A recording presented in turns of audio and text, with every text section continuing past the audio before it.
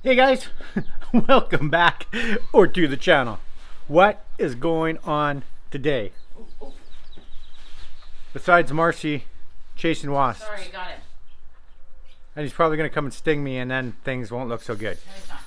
Anyways, so what we're doing today, I'm sure you've all seen one of these on Amazon or eBay, these battery monitors.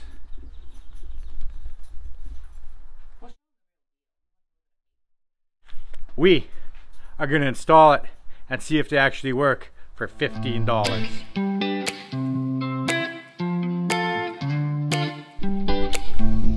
Okay guys, Marcy just said she makes me interesting. Look at her. She's sitting right there. Let's go inside, take a look. So, I'm doing this without a tripod today. Thought it'd be a little different. Little stick. Anyways, this here is a monitor. We are in the middle of installing it. Depending on where you live, they're anywhere from $10, $15, $20. It claims, you like that word? To do a whole bunch of stuff. It claims to be able to keep an eye on your battery, let you know what power is, let you know what you're using, the watts, the amps, all that fun stuff. Let's take a look. So this little thing right here is supposed to be the magic. Ignore all this. We're in the middle of hooking all this up. If you didn't see that video, we're in the middle of hooking this up. But this is the little battery monitor. There's not much to it.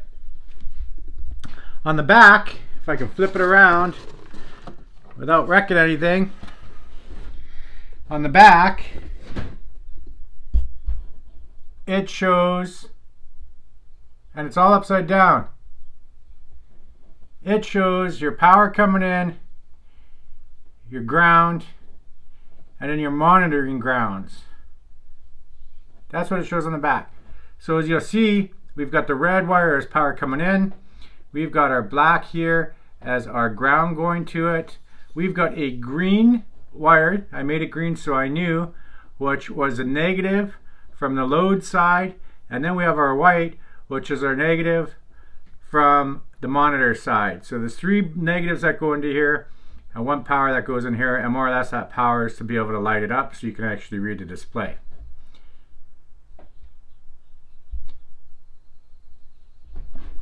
Now the reason it looks upside down is if you've seen any of the videos for installing these things, sometimes when you look at them, this little reset button right here sometimes is on the right, sometimes it's on the left. So I put it on the left. That's wrong, and the sticker's upside down when you put it on the right. So we're going to see how this goes. So let's stroll the 1.5 miles in the tiny home on wheels to the battery. Not 1.5 miles, it's a couple steps. So let's see what we got going on here. I'm going to do my best to show you. So that black, that green, that red, and that white wire, where do they all go? So right now I've got jumpers hooked up to the battery so I can actually run this to show you how it works. But let's take a look. So there it is. So you've got your main power, or the main ground, coming in on this side. Then you have your white coming in on the battery side, still a ground. Then you have your green coming in on the load side. Right here is just a jumper, so I can go to my fuse panel or fuse block right now because I don't have that set up.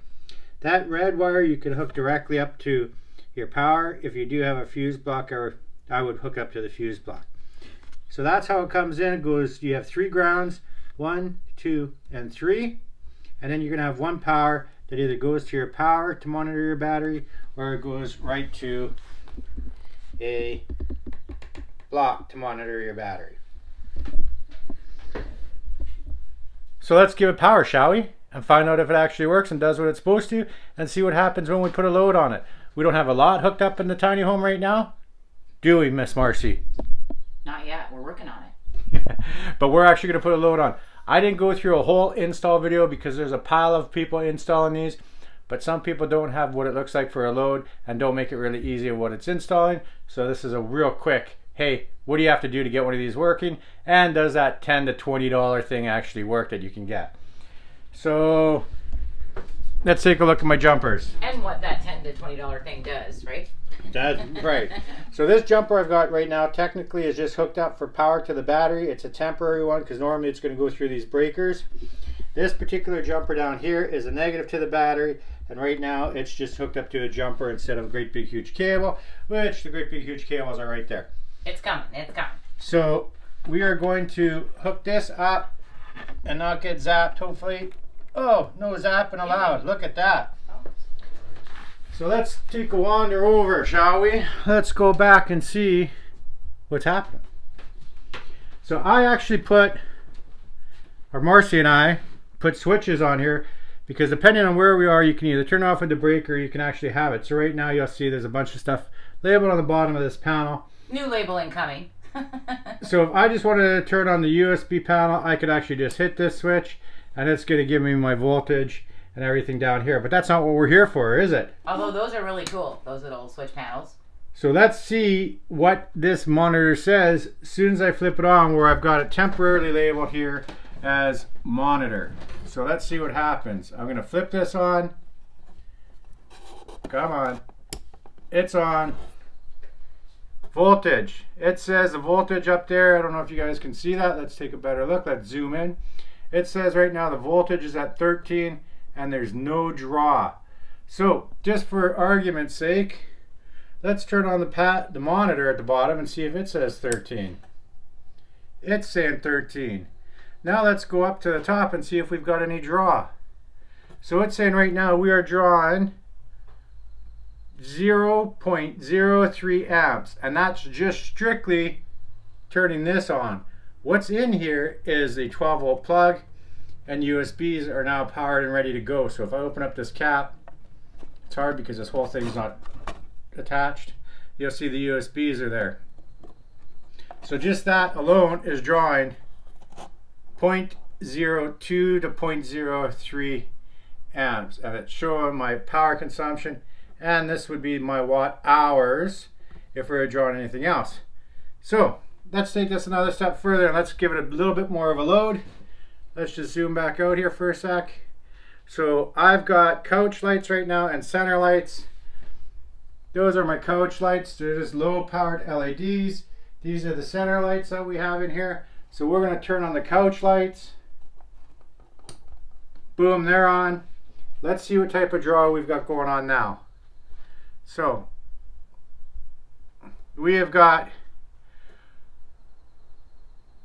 0.32 to 0.33. Let's take this group. Why do they put these things on here? Can I get this off with one hand? That makes it really hard to see. Come on. Come on off. Can I do this? Come on. Oh, there we go. So now we've got current right now is at 0.33, 0.32 amps. Our voltage in our battery, because we're pulling it, is at 1293. And our watts is at 4.1. So let's turn on the center lights, see what happens there. Go here, boom, centers are on. So now we have a whole bunch of lights on, and we are only pulling 0.80 amps. Battery right now is displaying at 12.8. If I go down to the bottom, what's the panel showing? 12.8 as well. So we are using 10.2 watts. We don't have any watt hours yet, right? Because we just started this. But this more or less tells you what's going on with your battery. That's pretty cool. So not only can you see what your actual battery is at, you can see how many amps you're pulling, you can see how many watts you're pulling. It gives you an idea, a better idea of what's going on. You could get another one of these because you can't do what's coming in and going out, but if you did get another one of these and wired them in reverse, you could actually see what your panel's pulling in or your charger's pulling in and get a better idea of your battery health, what your battery is doing. But after watching this for a while or keep an eye on it, you'll know exactly, hey, this is what I'm using. This is how many watt hours I'm using. It gives you a better idea. Now, again, this is some very low power usage that we're using right now. I don't have the inverter plugged in or wired up to go. But I did want to go over this little monitor to show you guys, is it worth the $10 to $20? Yeah, why not? Gives you a little bit more know-how of what's going on with your battery, what you're doing with your power, how you're using your power. Right now with all this stuff on it, says I'm using 10 watts. Battery sitting with this stuff on it sitting at 12.7. And my total amps that I'm using right now is 0.79 amps. And it all matches down here. If I turn on the water pump, that's going to change. If I turn on the kitchen lights, counter lights, all that stuff's going to change. But it gives you a great idea of what's going on. I'm actually pretty impressed for that $10 to $20, depending on where you live. And I think we paid 15 bucks. So not bad. Guys, if you like videos like this, please smash that thumbs up. As Marcy would normally say, Don't forget to subscribe. if you didn't hear, don't forget to subscribe, guys. And ding that notification bell so you'll be notified the next video we put out. Subscribe. Don't forget to subscribe. Ding that notification bell so you'll be notified the next video that we put out. And we have so much more to do, so many cool things to do, so much more awesome wiring and techno stuff and electronics and all that fun jazz on this tiny home. We will see you in the next upload.